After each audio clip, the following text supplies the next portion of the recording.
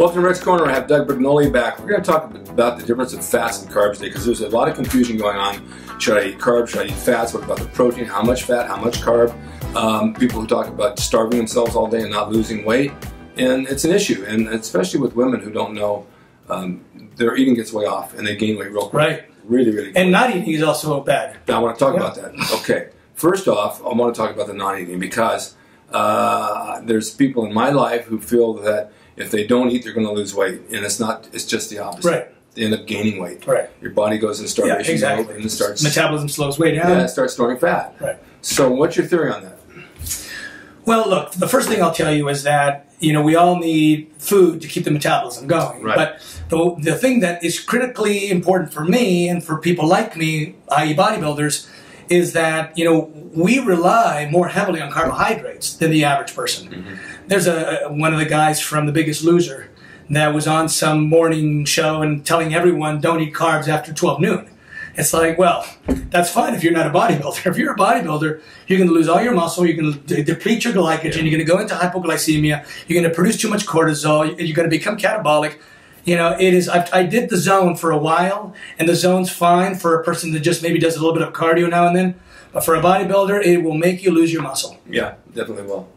So if you want to get lean, and you can't cut out the carbs, you have to cut out the fat. Okay. But this is only for the last 3 months. I wouldn't say it all the time. No, you can't. You can't have both. You have one or the other. Now, Jerry Bruton. You know Jerry Bruton? No. He's a friend of mine. He's in his 60s. Black guy. Used to train with us down in Venice last week, a couple of weeks ago. He's up to around 60 to 70% fats in his diet right now, and he's ripped. Oh, he's doing the Clarence Bass thing. Yeah. Which the fats give you energy, and they burn, and they don't store as fat, and he has the rest of his protein. Is he lean? He's lean and hard. Well, all I can tell you is it doesn't work for everybody. Yeah, nothing works for everybody. Some people. Is it Clarence Bass? Is that his name? Yeah.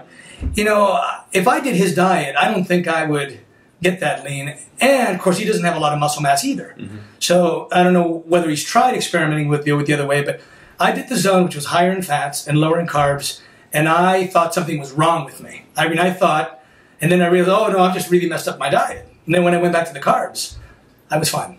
We did that in the 70s. We did the high protein, low carb.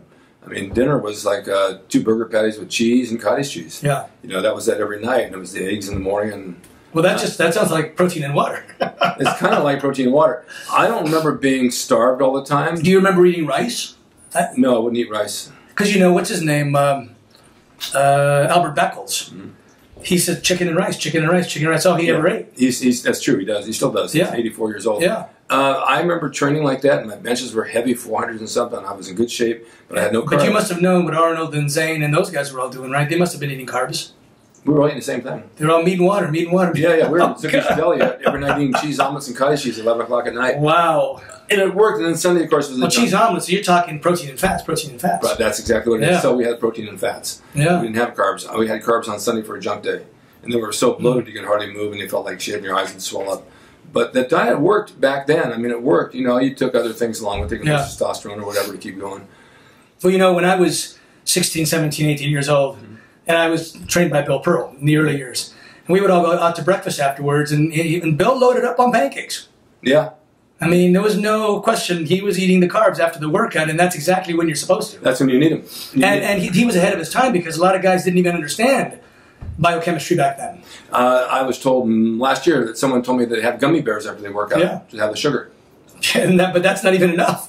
No, it's not even enough. You need that stuff. Someone got today to ask me today, what do you have? And I said, I'm a protein drink with wax and maize. Yeah. Which is a complex carbohydrate. He says, why? I said, you need the carbs after you train. Yeah. This is the best time to eat. I usually have honey water right after my workout. There you go. Yeah. Same principle. I mean, during the workout, you don't spend protein. You spend glucose. Yes. Glucose and glycogen.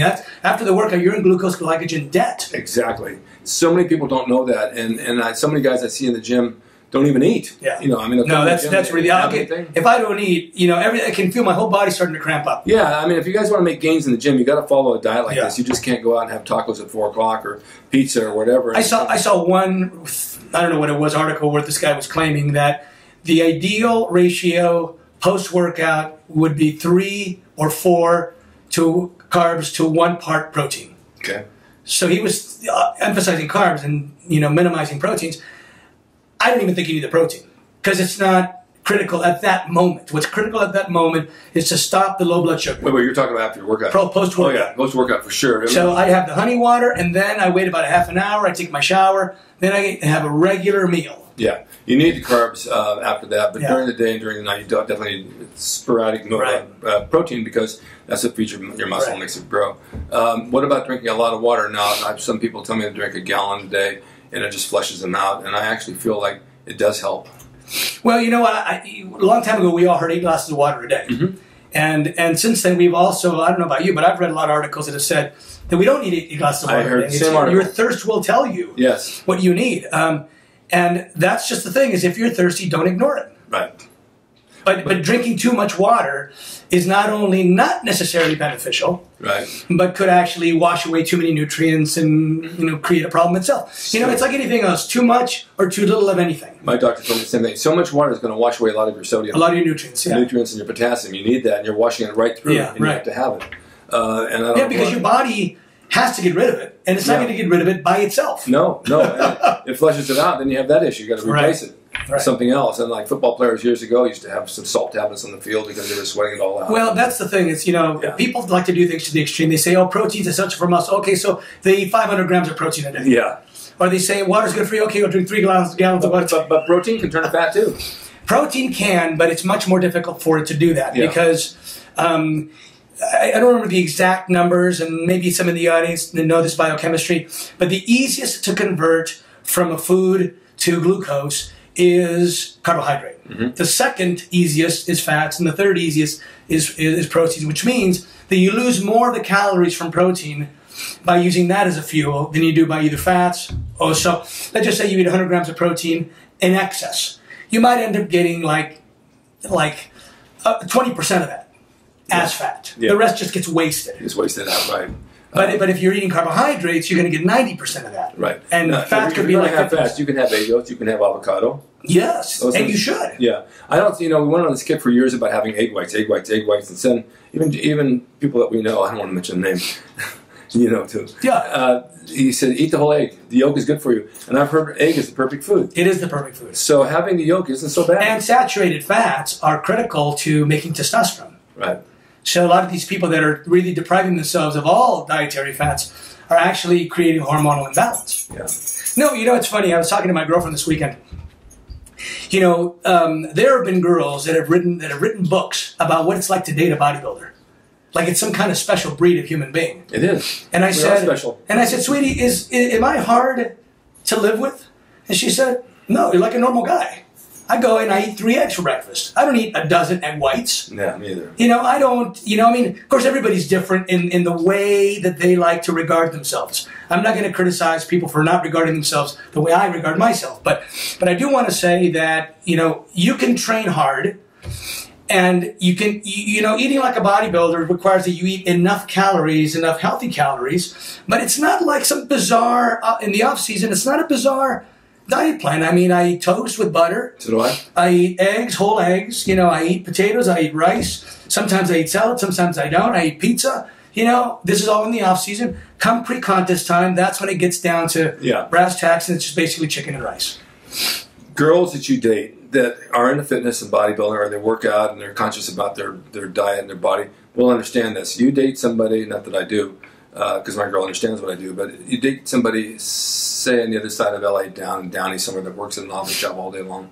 They have no knowledge of what's going on. They'll eat anything in the world, and they look at you like, why do you eat like this all the time? Is this what I do? And aren't you bored with it? Yeah, I get bored with it. But we eat because we want certain nutrients from our food, and we select our menu item based on the protein, the carbohydrate, the fat. They're usually oblivious to what has what. Exactly. So they say, what tastes good? What am I in the mood for? Right. And so then that would be a little odd that you would actually order from the menu based on what you want for your body. That's bizarre to them. It's funny because you have habits as you grow up, and I'll go to dinner at our relatives, my girlfriend's relatives, and I'll have food laid out, and it's always good food, and I'll go right for the meat first, get all that protein before anybody else grabs it. And even if I'm not hungry, I'll eat it because I know I got to have my protein. It's just a mindset you carry around for years. Yeah, and eating a meal without protein really feels like you missed the most important part. Oh my God, it's like having sex without orgasm. And by the way, saying that protein is the most important part doesn't mean you need more protein in that meal than anything else. No, you just need some. But you need it. You need the third of the calories from that meal should come from that protein. We went out last night. And it's essential. For dinner after fasting for the Jewish holiday, and my girlfriend hadn't eaten for 24 hours. She said, I'm just going to have some chicken soup, which is not a lot of chicken in there. I said, you need something more. Yeah. You need protein. You got to have protein. And I keep telling you, you got to have protein throughout the day in order to keep your body fat down low. So she got a half of a chopped liver sandwich. Well, liver's got all the B vitamins and protein in the world. Right. And a half a sandwich was plenty. Right. So and chicken and soup go well together. It went well together. It was perfect. You had a nice meal. It made you feel good. I'm glad to see you eat this because you can't just live on lettuce. Women always like, I'll just have a salad. Yeah. I used to say on a date, I'd go out and order a meal. I'd just bring half a head of salad for her because lettuce, because that's all she's going to eat. You know, any girl, I always look the menu over for like an hour and say, I'll just take the salad. You know this going in. So just order the salad. But isn't that funny? It's like, but you still want to look at the menu. Still got to look at the menu. There was a cute video that somebody sent me. It was a husband and wife. Well, it's staged, of course. Yeah. Husband and wife. The wife is pregnant, but she couldn't eat sushi because she was pregnant. So she was forcing her husband to eat the sushi so she could enjoy seeing him eat. So reading the menu is part of the fun, even if you know you can't order it. And it's funny, without closing it, anywhere I go to eat, in any restaurant I know, I pretty much know what's on the menu. Yeah. And if I don't know, I'll look it up online to see what's there. But if I'm going to go, I want to make sure I got choices. Sometimes there's not a choice. There's things that you don't want to eat. So when I go in, I know I know what I want. You have to look at the menu, and I know what I want. Well, you know that you can narrow it down to either meat or chicken. Yes, exactly. It's got to have some sort of protein in it. Yeah. And you guys out there that are training, you should think the same way. Just don't go eat pizza and French fries and gravy. Right. I mean, come on, I just can't do it. And by the way, pizza now and then is fine, right? It's at the end of the week, your body sort of averages all that it had, right? It's just when you've done 7 days of pizza. But they did say years ago, I read in the paper that pizza was the #1 food for kids in school because it had all the nutrients that you need with the protein and the veggies on top and all that, and carbs. Yeah. So it wasn't so bad. And they're high energy and they're burning most of that stuff off. Yeah. There's the exception every now and then with a kid that's overweight, but that's a genetic thing. That's and the truth is, if he didn't eat that pizza, he might still be overweight. Probably. So there are other issues. In fact, did you see that video that somebody posted? That comedian woman bashed fat people, dear fat people. No, I didn't see that. So she basically tried to make fun of these fat people and saying that a small percentage of them, have genetic problems, but most of them are just lazy and overeat. And then there was a great nutritionist that came on and did a rebuttal. And I thought his rebuttal was excellent. He says, they did a study of people that had surgical reduction of body fat, and they asked them afterwards, if you had a choice now to go back to being fat or lose a limb or lose your eyesight, which of those would you prefer to lose? Most of them would prefer to lose their sight or their leg to being fat again. So it's a terrible plague for people that have to deal with genetic disorders that cause them to be fat. I mean, I know people that eat exactly like I eat, and even more strictly than I eat, and are overweight. Yeah. I've had clients that no matter what, there's one client I had, she was on thyroid, she stapled her stomach, we worked out 6 days a week, she did everything right, and she could not lose that weight. So there are genetic disorders sometimes that predispose to someone. So I'm not the expert in that field. I mean, there's certainly people who are experts in that field. There's reasons for all that. But the point is, back to the eating thing, it's, you want to make sure that you're eating as healthy as you can. Yes. But you can't, starve yourself just because you have a genetic disorder and you lean one way. I mean, no, the starving's not going to help. It's only going to retain more fat. That's why these people get frustrated. Yeah. So I'm 300 pounds, I can't lose weight. And you can't diet and not exercise either. Right. I don't eat, and so I can't lose the weight. Well, you have to eat. Yeah. That's what Weight Watchers is all about. It's accountability. Yeah. It's making sure they come in and someone's going to look at them, weigh themselves, look at the scale, and then you behave yourself because you don't want to be embarrassed at that moment. But you eat their meals throughout the day, and that's what makes you lose the weight. It's not a bodybuilding diet, but it's a weight to lose weight. It's balanced. It's balanced. Yeah, right. Well, we can find you on the internet at Doug Brignole. DougBrignole.com. Yes. And also dbfitness@AOL is my email address. Or Doug at DougBrignole.com. or Facebook. Or just Doug. Yeah, just put Doug. You guys know where to find me. Just Google Doug and you'll find me. You'll find Doug. You'll find Doug with me. Just go to Rick Drayson's Originals. I have on here for t-shirts with the original Gold's Gym and the Golden Era Bodybuilding, which is really a big design. I have a new design coming out, which I'm going to flash up here for you in a moment. Won't be out for the next couple of months, but it will be out, and it'll probably be on bodybuilding.com. So, by the way, you know he does his own graphic arts. I do. It's not like someone does it for him. No. He's an amazing guy. I spent hours with 4 pairs of glasses because my eyes are killing me. Yeah, and he's good on this, what's the name of that program? Adobe Photoshop. Photoshop. One of the best. One of the best programs you could ever use. So thank you for watching Rick's Corner. Thank you very much. And we'll bring you more stuff next time and more guests and tips of the week and everything to make you have always fun. A good holiday with a lot of food and eat right and stay in shape. The New Year's coming up very quick. And when you exercise, you get the right to eat. That's right. Well, you do. Although, to a degree. Before closing, people say, you work out, you can eat anything you want. No, you can't. Yeah, and that's not a complete license. It doesn't work like that. You get to eat a little bit more than nothing. Yeah, that's right. See you next time. Okay.